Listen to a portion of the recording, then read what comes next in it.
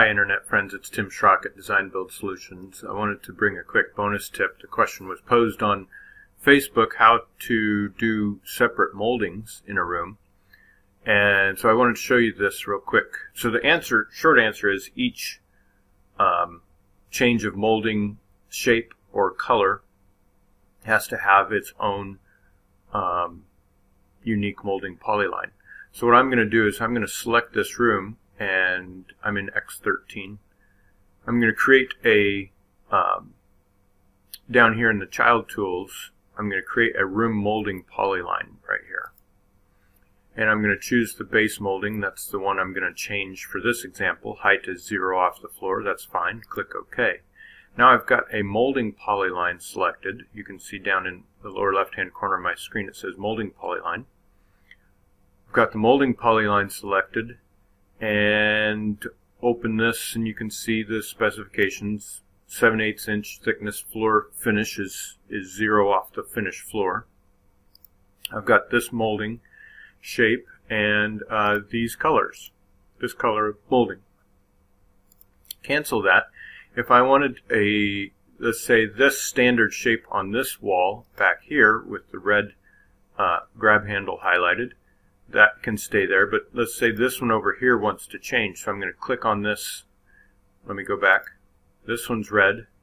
This grab handle in the middle, this square small grab handle, is not red, so I'm going to click on it, and I'm going to choose this disconnect selected edge, and that will disconnect this one line of the polyline separate from the other lines. And now I can open this and change that to a different molding shape. Let's replace this with a different shape quickly here. Maybe you've created your own shape, but I want to do this one right here. Let's do weird ones. Let's say this is the same shape as this back wall, but I want a different color. So I'm going to disconnect that from the edge, and I'm going to quickly go into my shapes, my room here, and you'll see I've got this molding that's that different shape. This molding is the original.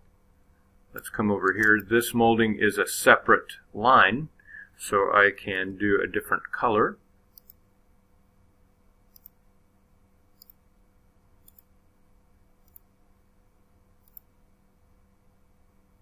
Say gold crust color. That'll be that. Just keep working around the room as needed so that you can have different colors and shapes. Oh, one quick note, you could draw your own lines around here and create those as a, let's just draw a line and convert that as a molding polyline and give it,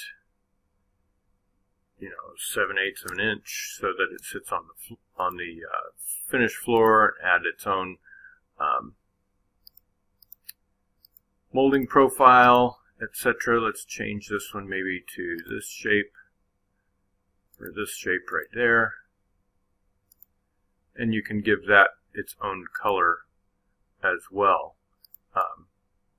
But the example I showed earlier of the room molding polyline is just the fastest way, because that would automatically cut around doors, windows. If you're using this as a chair rail, it puts it right to the wall.